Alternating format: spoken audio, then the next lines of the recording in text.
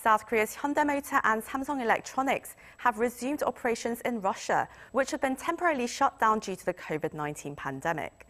Samsung says its home appliances plant in Kaluga resumed operations early last week, after it was shuttered for a fortnight.